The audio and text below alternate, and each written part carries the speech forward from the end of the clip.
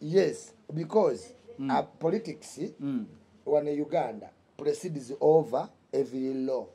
Chovola abantu osanga abantu nga ataddeko nti ekifaananyi kya Museveni awali number plate no ayite ku emotoka eyinza okubanga yabbye nanzivu. Yes. Era no wa traffic namu. Era ebyo tetubikkiririzaamu mu NRM. Naye nga wenkugambye nti abantu batwala advantages ekisiru. Nze kyekikolwa nalabye nga kibi nnyo kubanze akadomola nkamanyi. Soko vekadomola. Basoose ne basiba omusajja. Senyenge namuyingira mu nyama. Ng'olabira ddala. Senaremu. Kati mwaba bulaka mailinge na choba ntine yafubye nyalekewo akasaati nti naremu. Kiki kyade kimutesa wa akasaati webanga lwire ya dali muto chalinga.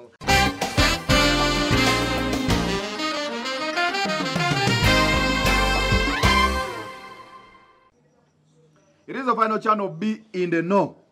Tuchaide jeja ichuli. Walaba echatuka kusasira ne big guy. Twali wano no gamba tumulaba omuntu abuukawa. Kamudin. Tuba twakava wano omuntu nagenda bukale rera. Bamuza emisinde. Ne bagamba ichuli aliwa. Ebintu ngalero bikubye nnyo jeja. Aza ichuli tebasobola kuba mweyombera yaba kusasira.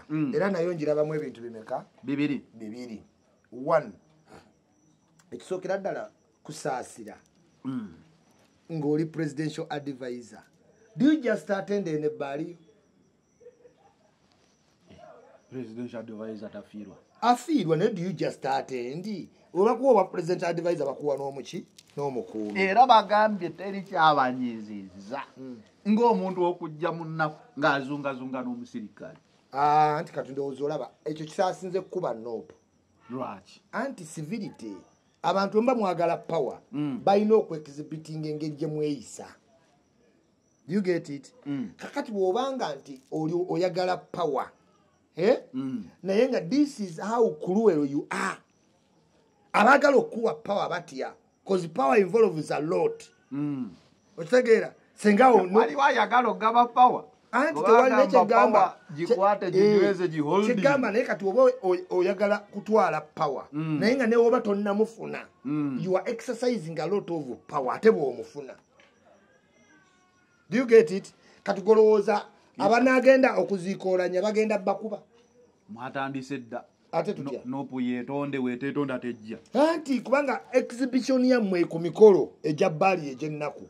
Tugirabye ng'ate mmwe musukkane ku muntu ali mu nnaku. Ffenna tukimanyi nti mu tayimu z'ennaku n'omuntu neiba gwe mutakolagana naye ajje wammwe ne muggulawo. Because that moment y'akaseera kaki kannaku. Muwummuza ebintu wali ebbali ne musooka mumaliriza kino. President wammwe abadde n'obutakkaanya ne boolanya.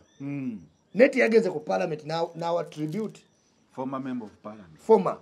Yatoyo yali speaker we. Yes. Neti yagenze. Ne bali bakkaanya. Bali tebakkaanya. Era yagambye twate tukkaanya mu byobufuzi. Ne Sandi yagadde akole ki?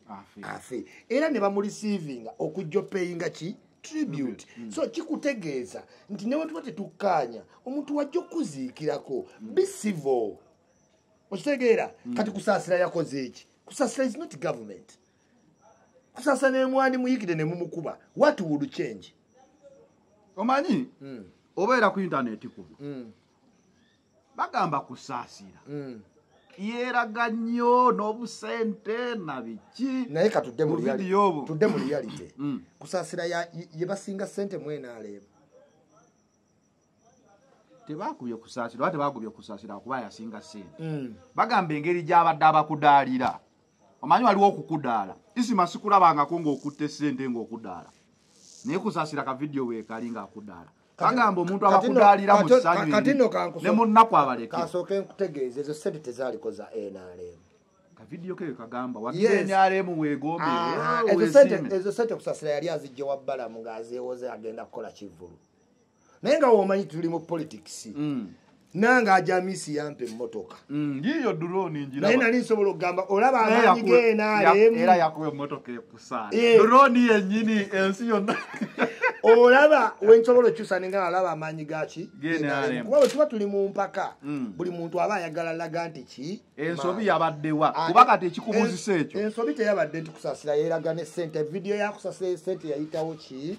dda era nessanyu mwajubileti nga weyatunda emmotoka ye nga kikulaga talina majja so omuntu eyazoziika si ye munene mwenaalemu asembayo Big Eye muyimbi buki buyimbi yes Big Eye waki tomugamba kubanze kankubulira ebyaddala omanyi gye mbadde nkola ku radio Big Eye nga tubategeka ebivvulu ye omu ku bayimbi si munene si mutono naye ng'ogamba kamiliyoni w'abaana ajja ku ssaawa 6 Big Eye ono kamuwe stage ku ssaawa 5 ankwatire ssaawa namba era nga gwe mulimu gwa Big Eye buli ategeka ekivvulu ng'agamba teekako Big Eye asobola okukubira essaawa emu n'ekitundu nga tagobeddwa ku stage yakikolanga era nga shoza Big Eye mvubuka anyirya abawala bamwagala ennaku zino Big Eye ku stage amalako sekendi emu akacupa ne kavuga nedda sirowooza nti wendo wooleza kyogamba Big Eye asinga bebekulu influence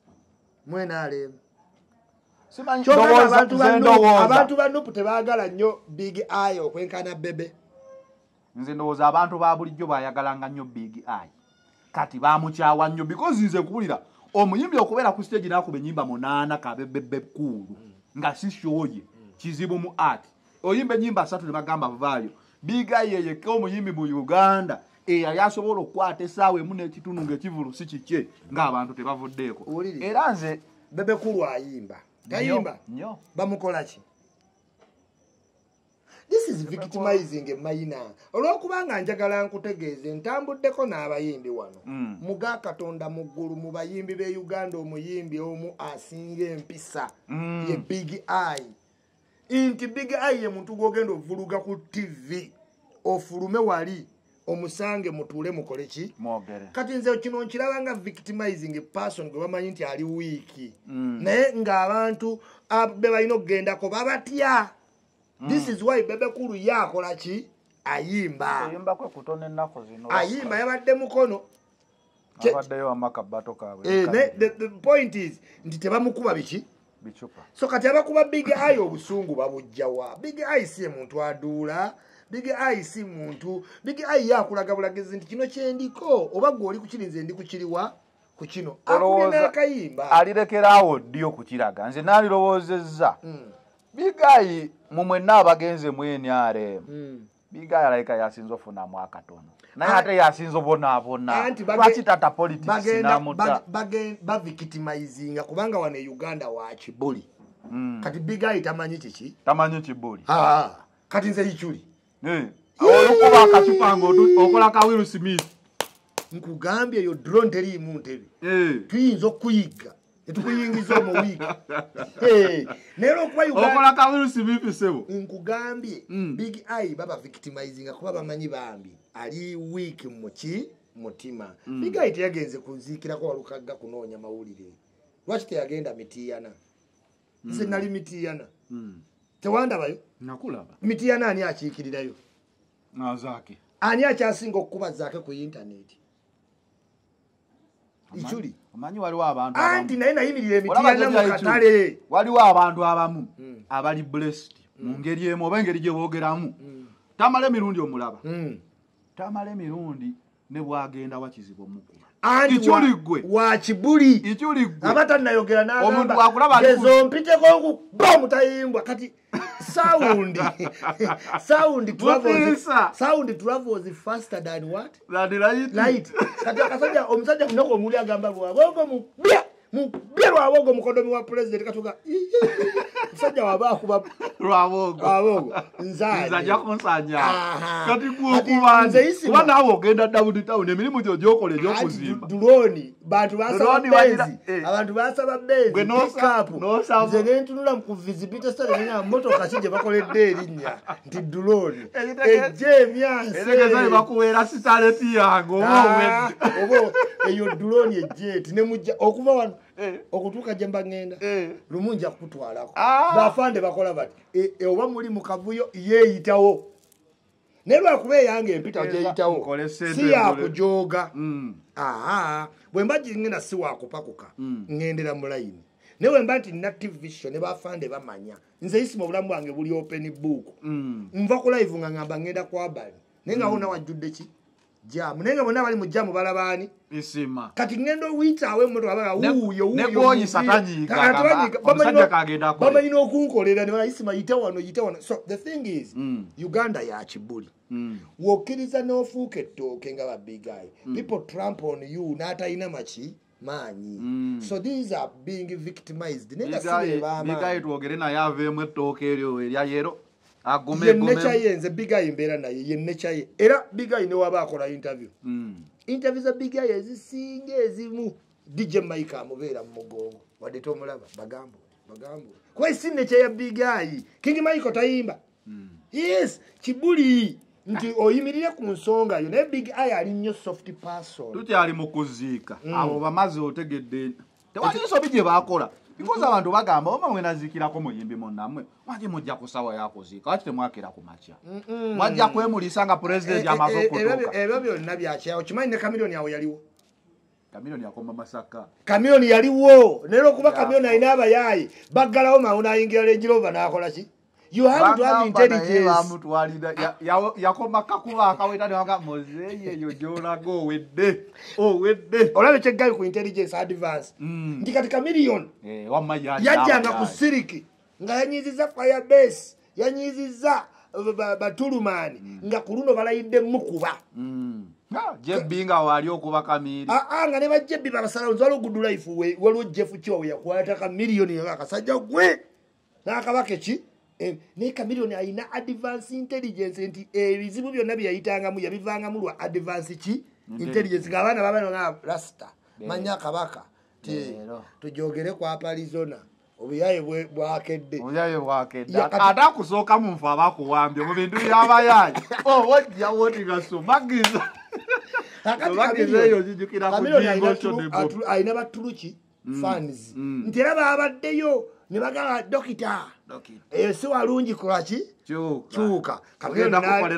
n'akyusa Range Rover teddusewo wesyo ng'ali Kampala so nze nalabyemu ekintu kimu ekya disservice eri nope era nga kyavudde ku mukulu gwe bayita deputy spokesperson Mufumbiro video eyo wagiraba ne poliisi negiriko nkubuulira omusajja oyo ate wabiwulidde nti baali bamufezi ani oyo gwe bawa obwala DC ate gyebuli omanyi ebintu bino olaba ebintu ebimu zekyolaba ebintu ebimu byebazira Katonda omusajja oyo tibamuwanga ku bwala DC lagadi namusaako ng'ayambuka ku state ng'afuse ambassador wa Bululu muli baziba akasati kayero kazibu nnyo omusajja bamufera obwala sisi kati okuvuma kuno konna nupu ne Mufumbiro okuyomba nga yamanyira RCC already nina sitore RCC omuntu oyo Masaka agamba ulida nze yosiye point eri ku Mufumbiro nga leader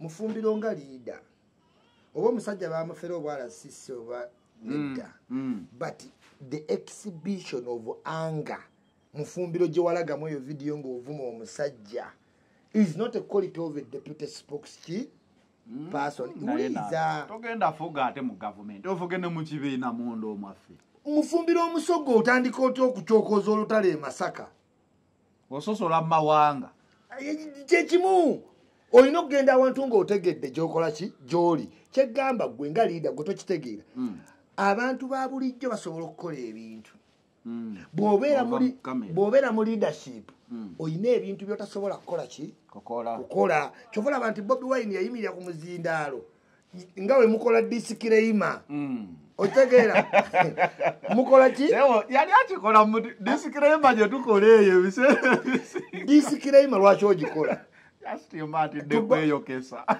wejje muki mu misango gye kati ne Bobi Wine yabadde ku disiki yabaddeko byaddala kyenkugamba leader tugende nga leader yabadde ekikolwa akyagala kibatuukeko naye anti ne Museveni abikola nze mbulira bya Museveni awo bitobitegeera totegeera byo bya Musabba tomumanyi mumanyi akugamba tukutuku tezirina kuba mu Kampala najala agamba tukutuku nungi etwala n'abasatu bodde mwetwala omwo nakuwa nti goba abatembeeyo oba kyakalinaga agenda eyumbe okitegedde agambye leader akola disikireyima kyovola nti Joel Ssennyonyi abaabala by the time watuka ku front line bw'omugamba ebya fracas ng'agamba leadership si tebina tenakolako kati ngo okwekalakasa kwawa kwesiyato bo bali exonerated bagamba tetulina official letter yabagamba kola ki kwekalakasa okitegere kyegamba so as a leader nga mufumbiro gwe bakawa deputy spokesperson kituufu oli mu kalulu weeto olula buli woolaba akazindaalo kuba baakuma akalulu abasoga naye olina okuexhibitinga leadership waliwo abalina okukolera ebyo oba kitegeera nti ebyogoba bakusaasira tewalabyemu kansala tewalabyemu mp tewalabako muntu alina leadership mufumbiro alina vidiyo eyo omusajja n'asituka ne ku mukolo n'akola ki n'agenda so as a leader obusungu bonna obwali awo basobola obumuteekako yes era nkugambye vidiyo yamufumbira endala zonna baazigjeewo poliisi egiriko kino kijje ku nze poliisi eyo vidiyo egiriko kubanga kitegeeza mufumbiro could become dangerous to the person oli yali atudde naye ng'amuli wano amuvuma amukola ki okitegeera but Bobi Wine yaliwo kati Bobi Wine ye fe tutegeera nti Bobi Wine ayitidde mu mufumbiro naye nawe mufumbiro yitira mbalala abatalina position tugende ku kuziikoolanya nuupu ejje tejja nuupu mwetonde obunyidolo tabeetondedde awo tetunnatookawo anti nkulaga bo bagezi okitegeera bo baki naye obunyidolo kale katugendewo obunyidolo luli nali kugamba ng'ogamba omusajja ayogedde ethnic tanagamba kabaka yowa ethnic leader anti abaganda nga obamanyi babayita bugubugu simuki nompala n'akantu k'oboto omuganda omulungi afudde si kyeyagamba nakugamba nakuwa okuva ku kingi mwanga mwanga yagamba abasajja mu bate byonna wajja obinyinyonnyola naye omusajja mu mute ne bamutta ne batuma omusoga reported mufumbiro n'atuuka eyiganga naga akabaka akobye mu mwite ne bakola ki nti mwanga amusse kati oba teyalaba nga omuganda abadde alwana afudde abantu balwanira byaki n'agamba egudu muganda is a dead one tutuuke ku justice ow'enyiddolo we naawe n'okyusa ebibyo we yagamba efinikirida yo efinikirida n'ogamba tagambye kabaka yavuddeyo ng'etondera kabaka yavuddeyo n'amwetondera kitegeeza ku olwo naye wali omuganda akyusa ebintu nedda nti kati mu kooti raba wali ogenzeko mu kooti waliwo omusajja yagenda mu kooti ng'oli amuloopi oli n'abuuza omulamuzi nti madamu omusajja ono njagala mubuuzayo kibuuzo nebamugamba mubuuzi n'amugamba ssebo final channel omanyi nti nkumanyi gwe Isma olakesesi oli najjayo endaga muntu era oba onkubidde ddala oba siye ggwe kati kooti okitegedde so ethnic leader fe twajjawo mangu owaki owaffe kuba yali alwadde kubanga yagamba de baganda abandi siyatu efinikirida waabwe efinikirida waffe yayogera ebintu bibiri ne tutwalako kiki twatwalira kimu twatwala ekyaffe ekitugasa tetutwala byonna ekyesente ne bakidduka abaganda kubanga quantification nti zaavaawo ezamujjanjaba tebayina nedda ssebo anti kati oyongeddemu era ate nyongeddemu yagamba chief justice wati we yagamba ethnicity leader wammwe yatwalibwa mu private jet ya president ne ssente z'omuwi w'omusolo ku ssente z'omuwi si ne ssente ne ssente Isma togenda kunvuga wano nyabula wano nange nkutte giya ate presidential jet yabawe ya musolo ya president ku ssente z'omuwi w'omusolo ezamujjanjaba yagamba he was not entitled to taxpayers money yes tukirize nti yeetonze wanvuze kufaala n'enzikiri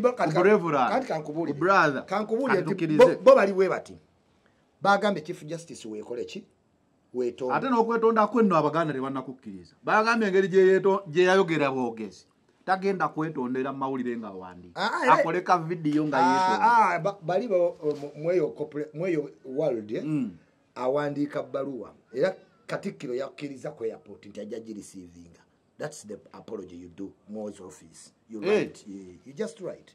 And yayogedde ku mutimbagano gye so kati writing gyagenda okukola eri Ssaabasajja Kabaka ateekeko ne stamp naye fe abaganda nga wegambye nti we are very good at chest what Thumping. nti omuganda w'omunyiiza te n'omwana omugamba nsonyiwa ng'agamba yeetonze naye nga tamanyi nti yo message yakoze eki yayiseewo kaakati ekyokubiri ky'otannategeera bali bagamba chief justice weetonde nga bw'omala naffe tudimandinge bali bakole ki kyekireese nuupo gigamba nammwe mwetonde kati baagala mmwe mugaane bo bagende mu kuziika mmwe mujje ensasagge ejje assessment kati mwe muli musanyu nti oddolo yeetonze naye okwetonda kwa ddolo kuyina big impact ddolo ono naheraga mwe ate goyina droni webatwala isi ate balejja kutwala mwe muli bange era nzigirawo ne ŋŋamba oyo fayino chano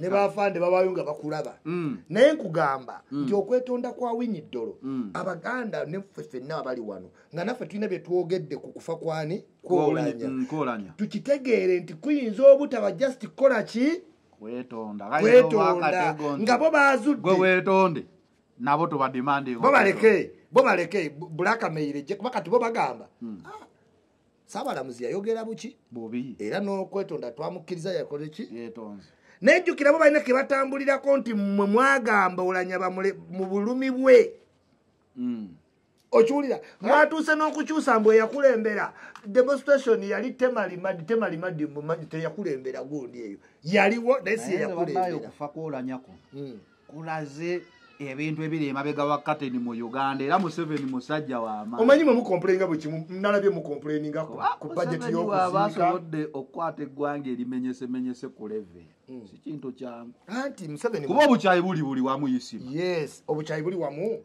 kyova olaba nti tribes engezi they don't just stamp tezeinvolvinga mu bintu biri controversial abanyankole obalabamu byolanya abagiso balabamu ankole bafuna amagezi balina abogezi ba Isma bategeera katetega Luganda bajja tukwata mistake teekawo Isma ali expendable bana amusiba nga tumujjayo nga tumuwaayo ebintu bajja okuteerako embwa Isma kwada abaganda wedda beesunga kale tulinze kifu tumukolako obote tumutereka embwa yeetonze mukazi we Muganda ate obote teyalina ku mukazi Muganda abaganda bamanyi Isma anti abaganda ng'onoobamala akajanja obakola otyo kati obote olaba kye yakola yawaswa Miria Obote nga ye first Muganda woman to be a lawyer Buganda netuula kingdom nemuwa ettaka wali ku Nando's Obote kye yakola n'atekako foundation y'Obote kati abaganda ne babasibira ettaka lyabasala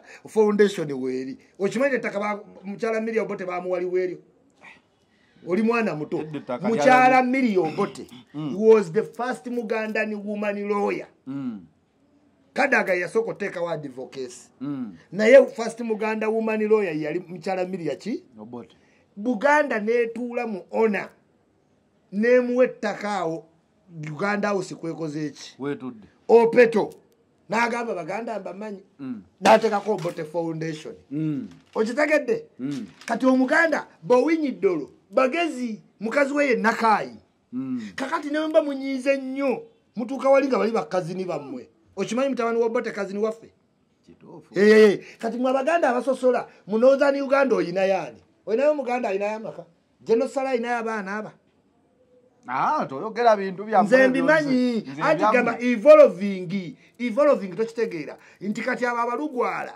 emyaka 2 bali tebaagala baki banyankole today bogende eggulu wajjulayo banyankole because they are one family nti ne Muganda wa president ayina omwana mu ggulu omukazi eyamuzaana abaana 3 triplets bino byange bino bya Isma Genosale kakati nkugamba bwenti nze ebyammwe ebyo okwetonda kwa owinyi ddolo abaganda mukutunulemu in depth naddala ng'okuziika olanya tekunnakola ki tekunnaggwa kubanga era yemwe abakomplaininga ku budgeti awo wembadde nzijeera olanya okumutwala omujjanjaba abantu bagamba sente nyingi zandikoze ku bintu ebirala tebagamba nti yandijjanjabiddwa naye budgeti yali nene kati ne mu kuziika budgeti yazi olanya omuyise olanya was cheaper arrival than when is dead many people kyogamba President Museveni watunaabanga avudde mu nsi eno anaaba cheaper 2.5 billion. Yes. Tewali muntu yali 2.5 billion mu dollars esente meka. Simanyi. $1 million. Ate basabyeyo ne baagalayo additional yemu. Yes. Billion zibeere 3.5. Yes, omuntu afudde number 3 mu country. Kwe kuzifuula 3.5 billion. Nantonezo.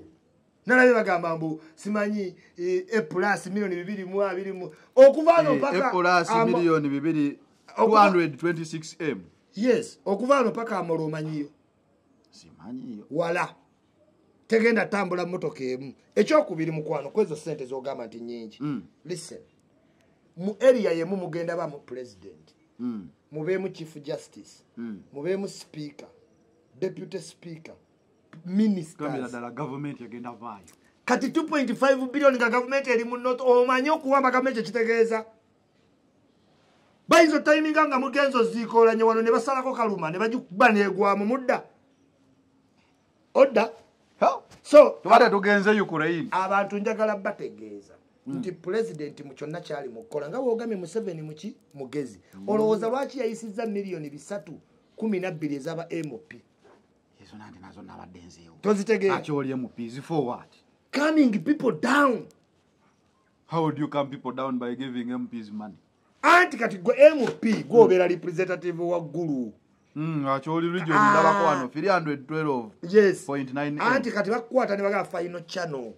Okitegeera sino sidi milioni 25. Nabantu bakulira omwenge batamire. Mwogere nabo nga waliwo ekyoja ki? Ekyoja mumiro. Mumiro. Oli agamba this country moves on ekyoja mumiro. Kati goloza bisatu ate waloze bata disclosing bakalicho leader. Baba wadde nga 5. Kubanga eri eri mutamo yiro banyivu jukira bo speaker bwagenza ate ne batabuddako. Demand zaabwe ne tuzigaana mamwa abakuba mwagamba baite baagala musajja awenga mulamu kati wachi bali anti kati naye bonga region toyiza bajjako concern naye kati region eyo president mutawanyiza nnyo nawo okimanyi myaka ameka nabiri kyovula mwe mugitawanya agamba amaze ndi namwe munyigire bali abaana bagambye Museveni oyo gemulaba twamuwa n'ente twamuwa ekika ky'ente tumuwadde buli kimu ebibbona biki kati ebyo obulabo mu obufumu era nammwe region ajagala nnyo kubanga ye region e demand nzeke kutuke ku Uganda efuuke Nairobi Republic okitegeera erinanye Southern Sudan ekintu ekirala kyonna n'oteekutula buuzo ow'ekasesi okwekutula ku Museveni Museveni abeerawo nga takufuga kati kugambe ezo sente ekyakolera ddala kya Putin ezo sente ntono nnyo ng'omuntu afudde nga deputy speaker nga waliwo dispute enfaaye okuleekaana wula balumu ki mungi kati government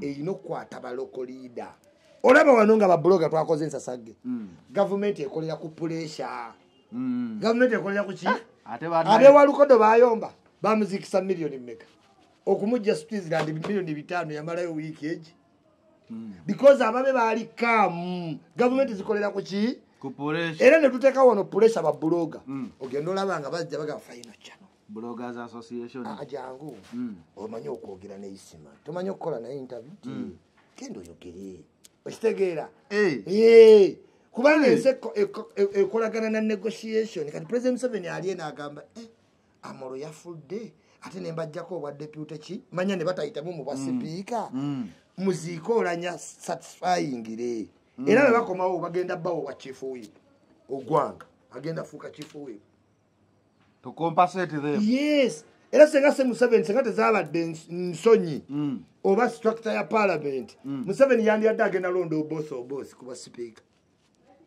era kyobula abantu boss yadda jeeki empapula naye mwakuba abasajja ne mugamba omusajja we yali mulamu ate mwagala ate bali bamwagala ki abantu baagala mufu egudu muganda egudu acholize dead one kati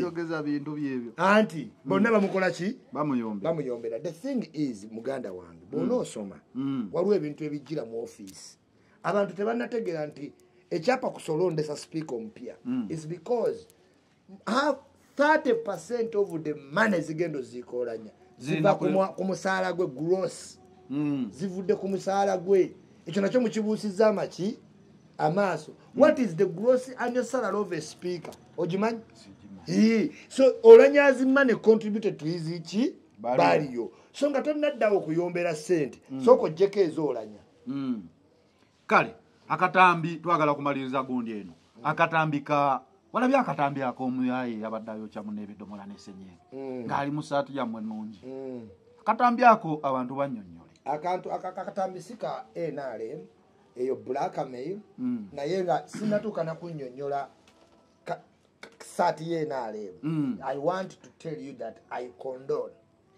torture to that extent. Akivumirira mbi nnyo era newoba wa NRM mba njagala bakukwatirewo okitegeera naye ng'era n'abantu mbagamba wenna akola ekintu ekyo in the spirit of simanyi yellow simanyi red oli ku wrong. Nze omanyi kye nasomye mu kantu kano sijja gamba nti simanyi kyabaddewo sijja gamba nti NRM yakikoze naye kaŋŋambe nti omuntu yayambadde essaati ye NRM kuba simanyi oba wa NRM oba yateekeza advantage naye ekintu ekyo kizze kibaawo Isma abantu abalina emmotoka ezitalina bisaanyizo bateekako ebifaananyi bya genero Museveni bagisiiga yero ku luguudo okwo tebagikwata eyitako buyisi newe tabako namba plate omuntu wayambala essaati ya yero alowooza ye afuuse de law so ndabira ddala abantu abakoze ekintu kino they might have taken advantage of that scenario ezeebaawo era betuze tugamba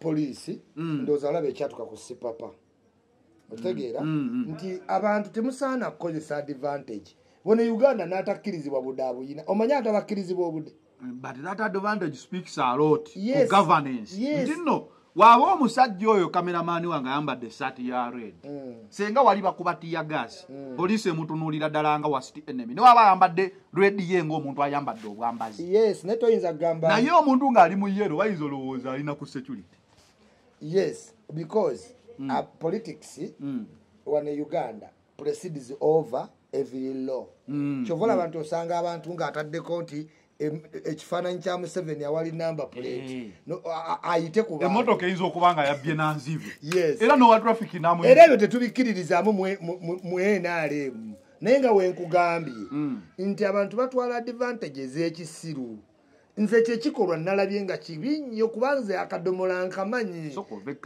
basoose ne basiba omusajja senyenge namuyingira mu nnyama ng'olabira ddala NRM kati mwe ababulackmail nakyo bana nti neyafubye ennyo alekewo akasaati nti NRM kiki ekyade kimuteesawo akasaati webanga lwire yadde ali muto kyalingamu so nze nkirabamu blackmail naye moso oba oli wa NRM oba oli wa DP oba oli wa pate ki it doesn't matter okola tocha wete ziri baberike ezaliwo mu slave trade omuntu wa bulijjo ne security omanyi abantu batekinga advantage ojjukira akakwenza wayavaayo omugongo so it is very hard kakwenza ye wa malala kakwenza yali wa malala ebisomero zikubamu ku baana kiboko malala yati afuna obutuze jamani achaina skaz sente balya ne stera nyanzi ababoto betekako nnyo bayina agenda za bangi bavuddeyo balaba ku nuupu tetugamba nti owagira nuupu baki tulabe amawulire nuupu gereeta ngolaba omuntu awonyera omuntu asaliddwa era byonna tubigaana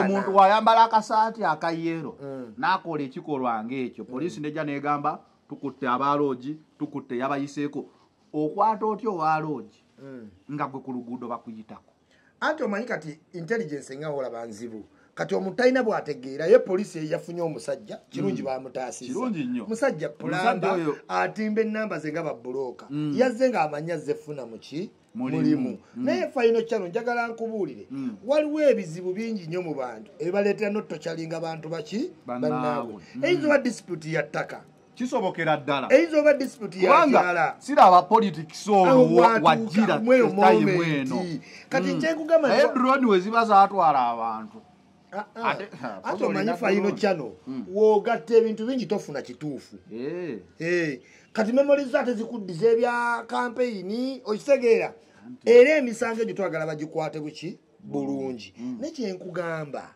nti there are many disputes mu country eziyinza noleetera omuntu okwokya munnaasidi nga laavu abantu bayombera ki mukazi bayombedde mukazi taka motoka bayombedde business twakoze ddiru nompitamu kubanga angayo siba omuntu waatyo twandibadde tujjayo omusajja wulira twandibadde tugamba nti omusajja ono political affiliation eribwe talina political yonna gy'atunamulabako ate fesi kulamba so njagala okutegeeza nti eyakoze act yiye wabula n'agamba mu kintu ki ky'osobola okweyambuliramu ne bakikkiriza era kyova nti akasaati akateekawo nnyo ku mugongo so this spirit eraga nti obukyayi bungi naye tesiweewuunya abatemu abamu abatekinga advantage ku witchcraft ate mudde omuntu n'amusalamu olulimi n'asalako obusolo balowooze ndi musawo wa kinnansi bagenda okunoonyereza yamuttira ttaka kakati nti olwokuba bamanyi abannansi basaddaaka